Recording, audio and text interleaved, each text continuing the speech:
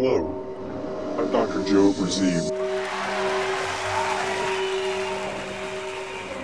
I'm here to speak with you today about swine flu. First, I'll begin by explaining what swine flu is. Swine flu is a respiratory disease in pigs caused by type A influenza viruses. Outbreaks of swine flu happen regularly in pigs. People do not normally get swine flu, but human infections can and do occur. Most commonly, human cases of swine flu happen in people who are around pigs, but it's possible for swine flu viruses to spread from person to person also. The symptoms of swine flu in people are similar to the symptoms of regular human flu and include fever, cough, sore throat, body aches, headache, chills, and fatigue. Some people have reported diarrhea and vomiting associated with swine flu as well. In the past, severe illnesses, such as pneumonia and respiratory failure, as well as deaths have been reported with swine influenza infection in people as well. Like seasonal flu, swine flu may cause a worsening of underlying chronic medical conditions. I'll now discuss the severity of swine flu illnesses in people. Similar to seasonal flu, swine flu in humans can vary in severity from mild to severe.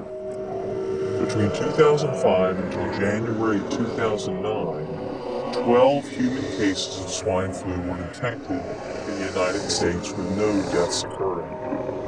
However, swine flu infection can be serious.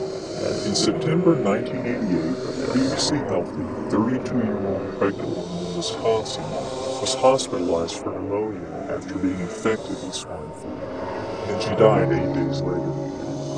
The swine flu outbreak in Fort Dix, New Jersey occurred in 1976 that caused more than 200 cases of severe illness in several people and one death.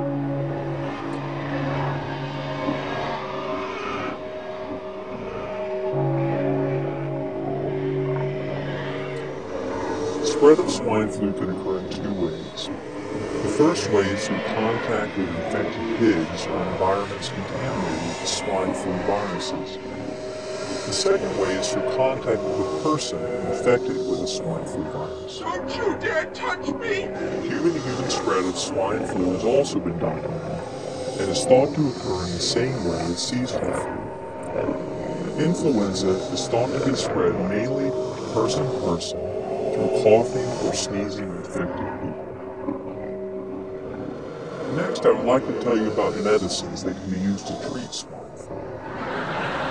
Oseltamivir or zanamivir for the treatment and alternatively prevention of infection with these swine flu viruses.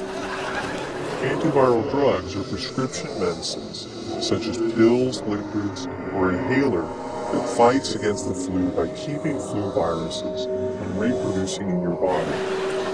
If you get sick, antiviral drugs can make your illness milder and can make you feel better faster. They may also prevent serious flu complications. For treatment, antiviral drugs work best if started soon after getting sick, specifically within 2 days of symptoms. People with swine influenza infection should be considered potentially contagious as long as they are symptomatic, and possibly for up to 7 days following the illness onset. Children, especially younger children, might potentially be contagious for longer periods. There is no vaccine available right now to protect against swine flu. There is no vaccine available.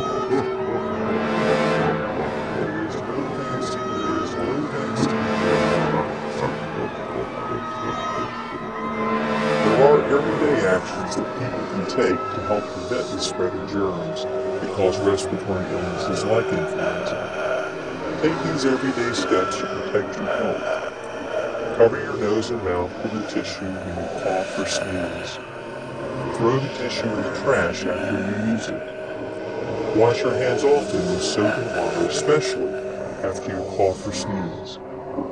Alcohol-based hand cleaners are also effective. Try to avoid close contact with sick people. If you get sick with influenza, stay home from work or school and limit contact with others to keep from infecting them. Avoid touching your eyes, nose, or mouth because germs can spread that way. Now I will move on to discuss what you should do if you get sick. If you live in an area where swine flu infections have been reported, and if you become ill with influenza-like symptoms, including fever, body aches, runny nose, sore throat, nausea, or vomiting or diarrhea, you may want to contact your healthcare provider, particularly if you're worried about your symptoms. Your healthcare provider will determine whether influenza testing or treatment is needed. If you're sick, you should stay home and avoid contact with other people as much as possible to keep from spreading your illness to others. If you become ill and experience any of the following warning signs, seek emergency medical care.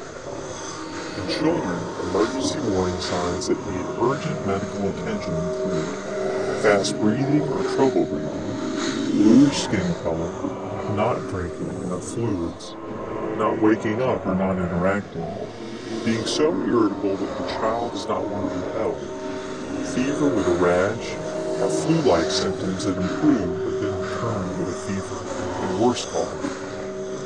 In adults, emergency warning signs that need urgent medical attention include difficulty breathing and shortness of breath, pain or pressure in the chest or abdomen, sudden dizziness, confusion, and severe or persistent vomiting. People don't need to worry about eating or preparing pork. Swine influenza viruses are not spread by food. Eating properly handled and cooked pork products is safe.